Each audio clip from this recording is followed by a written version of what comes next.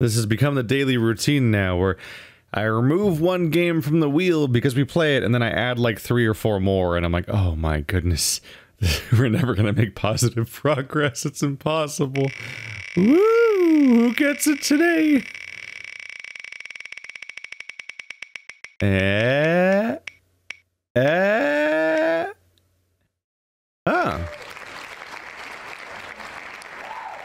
This might be the first time that the wheel has brought up a puzzle type game. Hexa Turn. Look at that. Can I make the aspect ratio correct? That's full screen, huh? This is the aspect ratio you're gonna go with for full screen on a PC game? You know what that means, right? We're playing an iPad game. Alright, let's get in there. Play. Package 1? How do I play Hexa Turn? Click to block. Don't let the triangle reach here, okay? Seems easy. Triangle always picks the shortest path.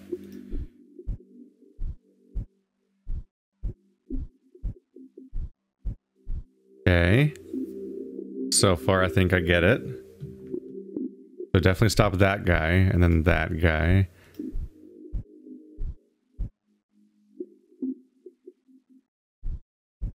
Bait you into trying to get there. There we go. So he's just trying to chase down any of these bases, basically. You can undo your moves. Oh, via the bottom button. Gotcha. I just click right here. Aha. Just pin the triangle and go on the offensive instead of the defensive. Who are you gonna go after right now?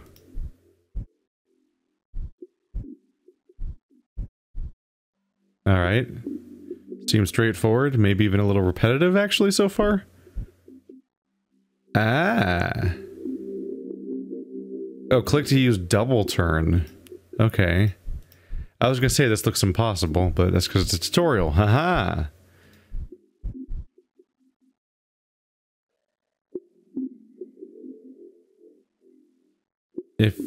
If you stuck, oh, okay. You can use oh. Shit.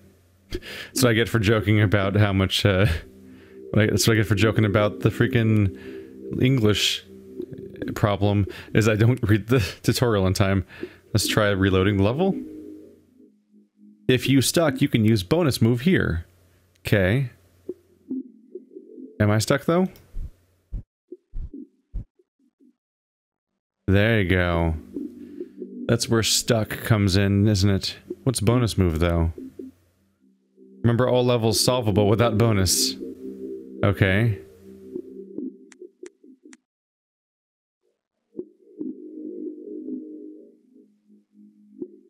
You're gonna start off by going here, but I'm gonna block you off here. All levels are solvable without bonus, but are all levels solvable without double, I wonder? They didn't necessarily say that.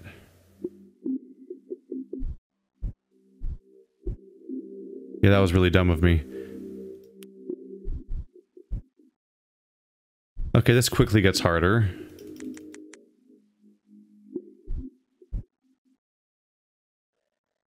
How do you stop him from going in both directions?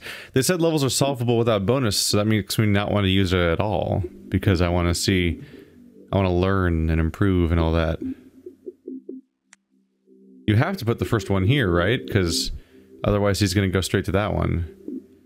But if I put that one here, he goes down. If I put it there, he goes up. So it seems like you have to do double here in order to not lose. But here I'm just similarly dumb. Oh, I have another double? How many doubles did they give me? Oh, was it just the 2 of them? Maybe.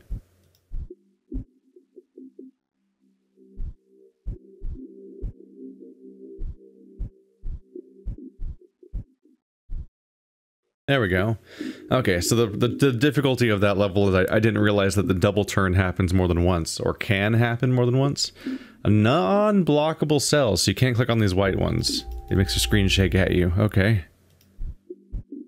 So don't let them reach that far then. Seems like the way to go.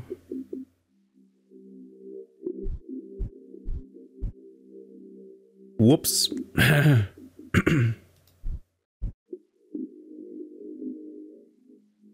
Think we need the double now. There we go. 1.11. How long is chapter 1? I wonder. Oh, 24 levels.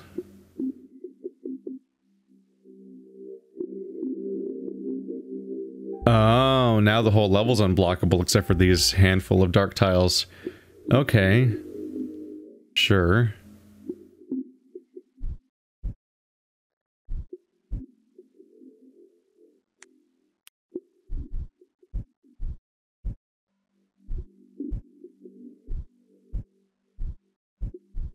I'm developing a strategy for sure. There's a pretty straightforward relationship with the fact that it can only move one tile at a time, so you kind of figure out where to go from there. I think this is already pre-blocked, isn't it? Right, so that's why there's a 2 on there. It's because I can use the double tile twice. Cool. 1, 2, 3, 1, 2, 3, 1, 2, 3, 1, 2, 3. So it's equidistant no matter what. It's up to me to choose what to do with my turn, I guess.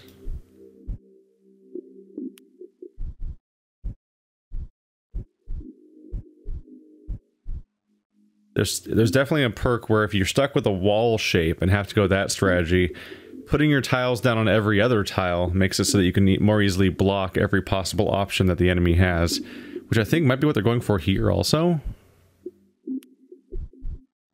Because if you get stuck along the wall, then it can only move one at a time, so it's going to slowly run along the wall as you keep closing each gap in front of it. And so there's repeatable patterns you can kind of abuse to stop them.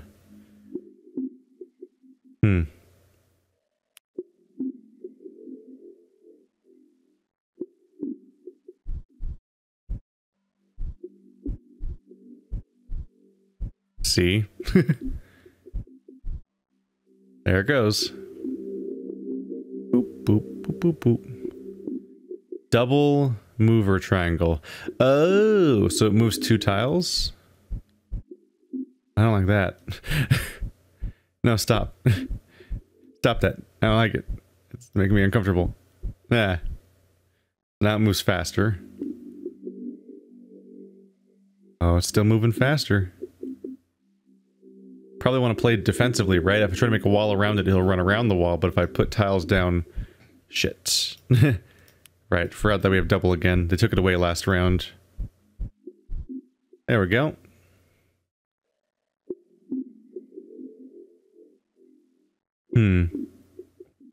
Double mover and you can't block locally. Okay.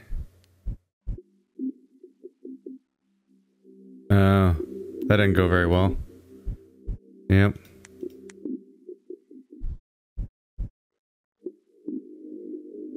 Now, no matter wherever I go, it can, if I block this and this, it can go there, and so on. So no matter what, it can make it. So start blocking sooner instead? What if I start by blocking both sides of this? Ah. I can't outmaneuver that. I'm figuring you out, game.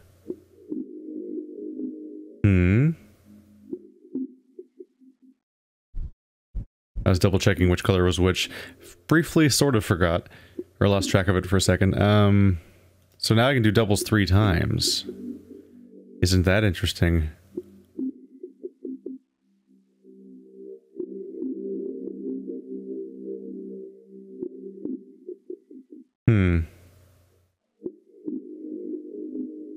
You're very vulnerable here. You can only build in these areas, so you kind of have to build a solid wall from one side to the other. Like, you have to build a wall from here to here in one way or another. Otherwise, it'll just come right in. It's going north? Did it do that because I put those down? Yeah. If I do this, it'll go around them. Yeah, it's already breached at that point, so you lose. Yeah, I can see where this would get difficult over time.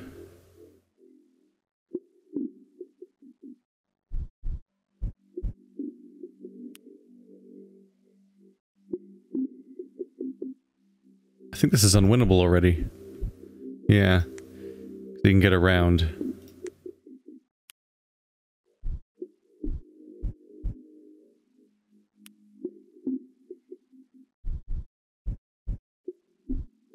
Yep. Oh wait, I still had one more double. Got it. Alright, I'm on board. This seems alright.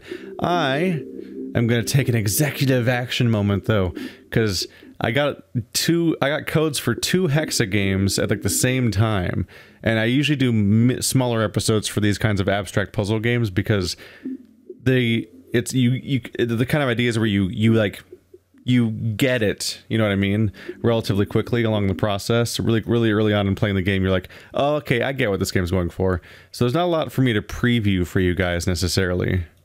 There's not a lot for me to do in that aspect.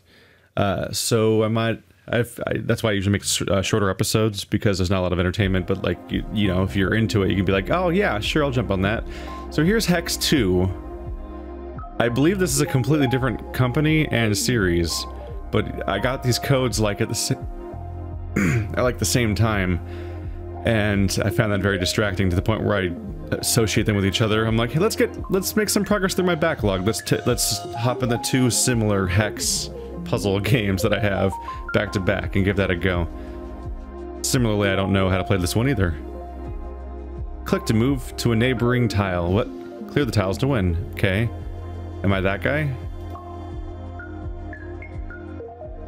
Okay, so we're doing line drawing. It looks like the kind of stuff from like Witness, and you can jump 1 or 2 spaces at a time. A little bit like, you know, like the Witness and Fidel and Cosmic Express. Where the idea is here is you have to carve your path through the thing. I will say this game immediately has a more appealing aesthetic. Lots of orange wall tiles are too tall to jump over and don't need to be cleared. Last game was a little dry in its presentation. This one's a little more poppy and energetic and stuff. But the puzzles are fundamentally different. The last one felt like some kind of strategy war game, and this one is very different. Jump on a gray tile twice to remove it. Oh.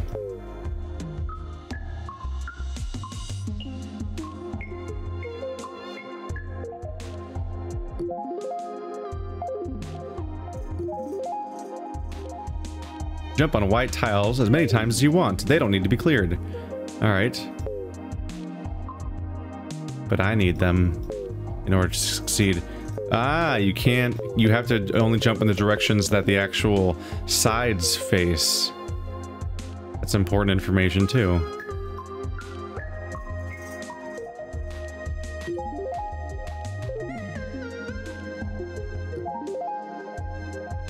You can turn on a grid in the options menu. Alright, so this one's not teaching me a new idea, it's just telling me about that stuff in general. Don't know if a grid's necessary. The hexagons are pretty straightforward, and you can kind of easily imagine how many empty spaces there are. So I have to click on the gray ones twice.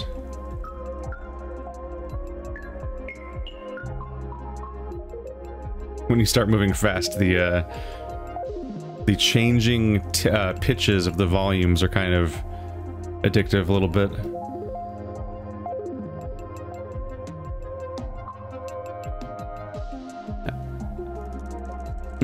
I see. You need to go to the outside via jumping. That's the strategy here. Or not. Maybe you have to be a little bit more clever than that. Ah. Interesting.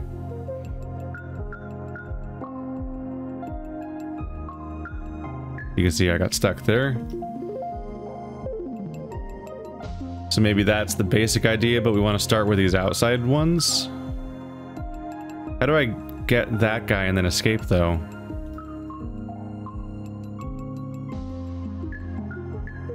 Ah, just end there and it doesn't matter. That's the idea. So my predisposition towards games like The Witness admittedly makes this one a little bit more appealing just because I like the find the path style puzzles. The systematic approach to them is kind of fun. Oh, this has quite the complexity ceiling, doesn't it?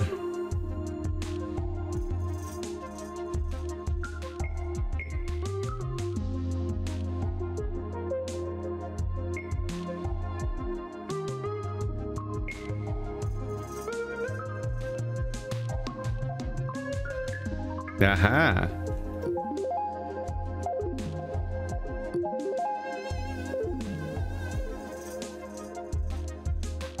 Where are we gonna go from here? I mean, well, actually, first move is very obvious.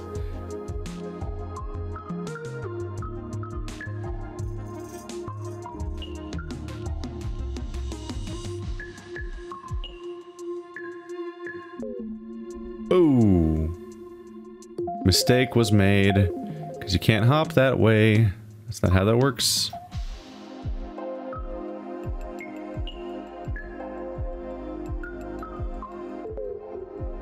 Not how that works either. Really, the first path seemed way smarter.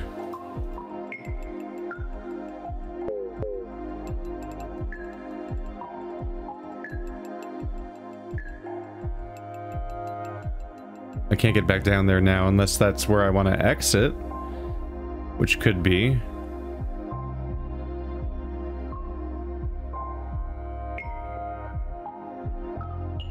Aha! The hopping mechanic makes things interesting. And just like that, there's a whole new world. And similarly, there's a whole bunch of them. Oh, look at the level select screens. Ah!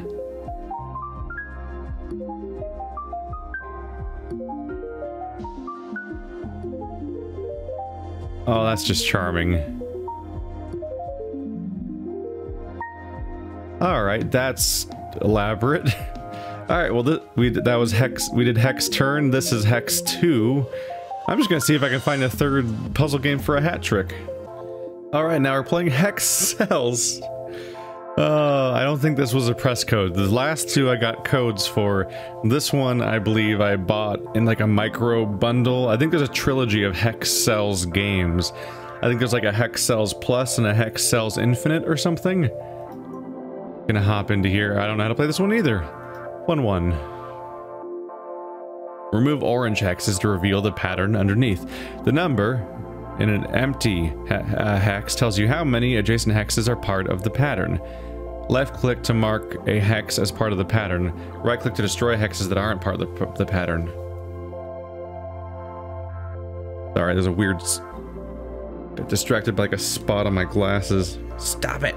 Get out of here. Stop being some kind of human with limitations and shit. Alright, so... I think we're playing Minesweeper? I think that's the idea? Yeah, we're playing Hexagon Minesweeper. Okay. Any more mechanics I need to learn? No. Okay. So 2 adjacent to this one. Boop boop. 2 adjacent to that one. 1, 2, 2. There we go. This one has 2 adjacents. And that one has 2 adjacents. This one has 2 adjacents. These 2 are kind of 4, those 2 are kind of 4, those 2 are kind of... Okay, so these are just... Oh, there we go. There we go. I need to stop double clicking because the first click I do will reveal new information that I should not remove. And so on. Some of these are made simple. But here for example, like this one has 2 that are adjacent to it. This one also has 2 that are adjacent to it. The problem being there's 1, 2, 3, 4 adjacent hexes, so you have to narrow it down.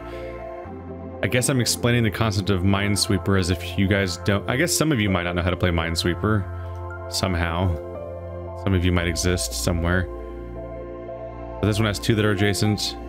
That means that that one can't have this one. This one can't be 1 because this one has 1 adjacent, and these are the only 2 possible ones for this one, so boop. Then this one has 2, but this one also has 2, so that means that these ones are nothing. Haha. Out of all 3 of these, only one of them is correct. which could be this one, making it nice and clean between those. This one has 0, so it can't be any of those. Ah, 1, so it has to be that. Which means that's these 2 for the 2, so those are both gone. 2, so this one's gone. 2, 0, 0. There we go. Alright. This is sad. These are always satisfying. There's not a lot to say about it commentary-wise while I'm doing the videos and all that, but hey, you know, moderately amusing Minesweeper, but with hexagons. And it's instead of having to carve out a randomly generated Minesweeper grid like normal and starting from scratch, this one's like partially filled in, and you figure out where to go from there.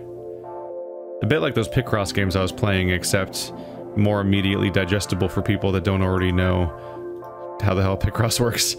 I was losing my mind a little bit with that stuff. So that one's 1, so that one's safe, that one's safe.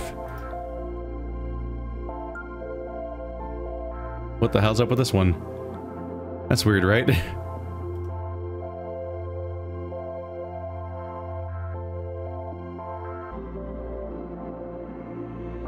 Could be either of these ones for that one. This could go in a few different directions.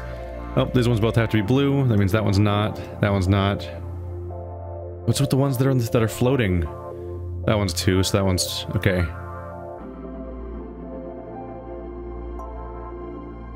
What's up with these? Good. Alright. I guess if there's a free floating one, I might just assume to click on it. Like, yeah, it's probably fine, right? Just go with that. Also, by the way, I don't have a key for it because I didn't reply to the email. Whoops. There's another game that just came out called Hexalogic, so that would have been in this episode too if I had a copy of it, but I didn't respond to the email. I feel bad when people are like, yeah, just send in a request, and I'm like, I have so many. My backlog is so big that I'm like trying to stack games into one episode together.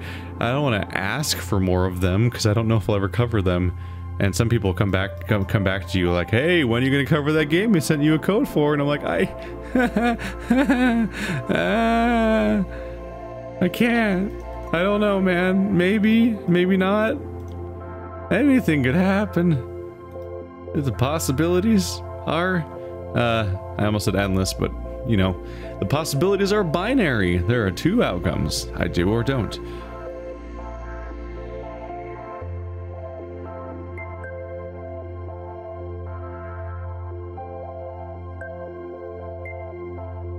These are neato.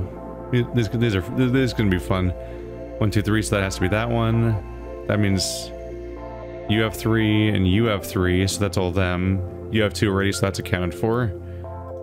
And this seems to be a sort of symmetrical map. You already have 2, so all of these are not. Same for you.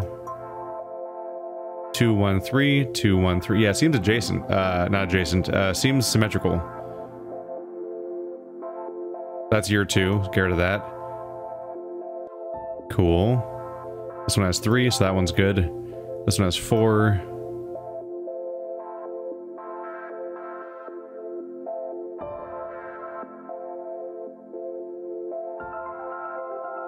There we go. These games are so chill. They're becoming increasingly chill with their aesthetic and their audio design. This one particularly, I don't know, it almost weirdly reminds me of Luminous. Just the minimal, just something about the color use and the audio aesthetic. Not really any of the other mechanical things, obviously. There's one adjacent to you, so that means that that one's free.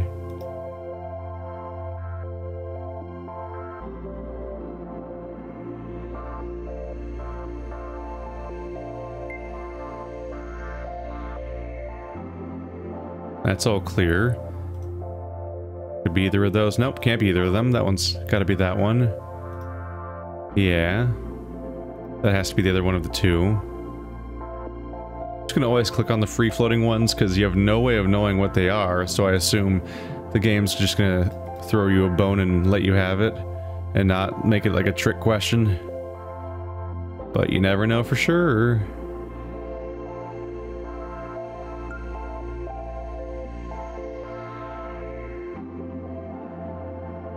So how do you reconcile this? This one says 1, which could be that one or that one. This one says 2, which can only be that one. Right, there's the gap. So that's 2, that's 1, so these ones are both out. Cool. The question is the level perfectly symmetrical? Or should I manually... Oh no, it's not symmetrical at all. This is a different shape on each side. Alright, well that solves that question. I had to very carefully piece this together. Oh, that one's a 3. Takes care of that.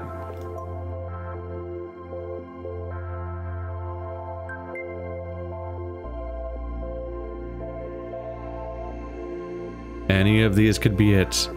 But 2 of these have to be it. Oh, but that one's 1, so that means that one's not. Cool. That means that's the 2.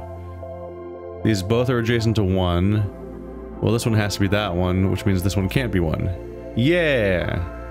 0. I think I've not made a mistake yet. And that was the first world? Yep. Then you loop around to the next worlds. Which this might be the whole game. These games usually aren't too long. All the more reason to spend less time on them is that I will just accidentally beat like 60% of the game and then you have nothing to check out for yourself.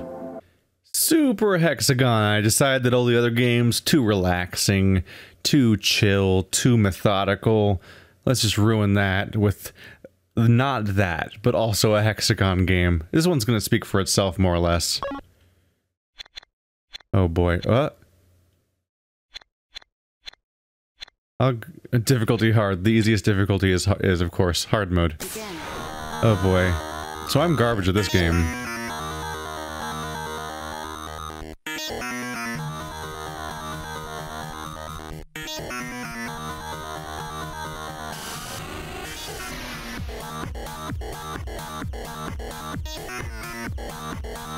Line.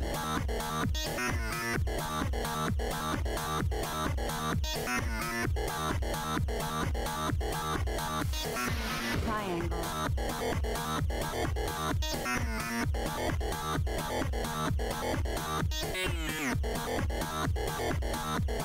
Game over. I don't remember being that confusing. Oh my god, what was happening? I'm scared. So you might have been able to piece together that I have played this game before. I'm not good at it, I have not practiced it, but this is not my first encounter. I think we did, we might have done a Let's Try of it way back on Sad Games that just hasn't been on this channel, or it might have come up in a tournament or something. I don't know. I feel like I've recorded it before, but I don't remember when it was. I might have just been screwing around with Andrew for a bit or something. But yeah, so this is a game where you press A and D on your keyboard, or left and right on a controller, and you just dodge. A rotates your character counterclockwise, and D rotates your character clockwise. You're playing as the little triangle, and you're just trying to not hit any of the walls. And I'm actually kind of confused what even happened a moment ago there. That was very confusing. Let's try other stages though. Hexagoner. Game over. Ha! Alright, well that was harder. Excellent. Line. Game Jesus over. Christ. It's really hard. It's really fucking hard. Begin. Fuck it. Game over. I hit the first one. Begin. Excellent.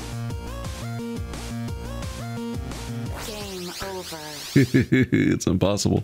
Alright. And there's harder difficulties, maybe. Oh my god. Complete them? Complete Hexagon, complete Hexagoner, and complete Hexagonist to unlock. I will say, I don't remember any of these difficulties and modes existing last time I played this game. I don't know if they did. I think it might have just been Super Hexagon, period. But maybe people started beating it. Maybe people started beating the game and they're like, oh shit, they're beating it. Now we'll make more courses. And then you have to, like, you know, have more to do at that point. I don't imagine I'll ever beat any of them. I'll give it one more go. Alright. My brain already might be getting taxed by this. It appeals to me on some level because, well, when you play a lot of Rock Band or Guitar Hero, you hit a point where you're not looking directly at the individual things, but just sort of zoning out, staring vaguely at the screen, and just absorbing motion and just reacting to it. And you know, like when you watch somebody play a Guitar Hero or Rock Band for the first time, they look so, or Dance Dance Revolution, they look so startled by every musical note as it's coming by. Then they're reacting at the last second, and like if they're playing DDR, they're stomping really hard on each individual thing. And then DDR is really easy to tell because they'll stand on that metal platform in the middle with both feet, and then they'll reach out and stomp on each arrow as it comes out, and it'll be a very quick, jerking, like startled reaction because they're not comfortable with the game yet. And there's a similar thing going on where you just hear a weird, loud thunk as they thunk the strumming bar on the plastic guitar, and they probably pressed the fret at the exact same time instead of being comfortably holding it in advance. And there's just like a panic to it. And as you get, but as you play it more and more, part of it's that the fact that when you're new, you're just staring at each individual note and you're reacting to each individual note, and you're trying to press it you're watching as it goes down to the bottom bar and then pressing it around it gets to the bottom bar, and then you look at the next one and follow it down. But when you play the games enough, you're not looking at the individual notes at all. You're just seeing the shapes and seeing the patterns, and you're just reacting automatically without having to see when they're going to hit the bottom bar, because you know when they'll hit the bottom bar. And that 30-second session I had earlier, even though I haven't played this game in at least probably 3 or 4 years, or whenever the hell it was new, when I briefly played it a tiny bit and didn't practice at all, there's just, I fell to that for a little bit, and I'm like, oh, here we go. Just fucking, like, things were just happening, and I wasn't thinking anymore, and it's great. Begin.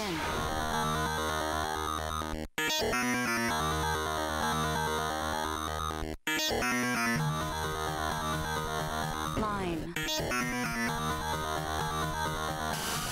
Game over. I'm losing it already. All right, guys, this has been our little weird Hexagon marathon. I didn't even plan this. The wheel picked one of them, and I'm like, you know what? Let's just do a thing. Thanks for watching, like always, guys. The first 2 games I got via developer codes by mail.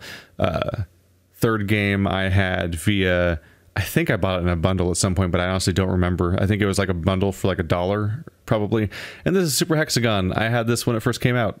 I think most of these games are like $2 or $3 on Steam, and many of them are on, actually, I think all of them might be on phones if you want to play them there. Thanks for watching, like always, guys. Link to the Steam page is in the description. I'll see you next time.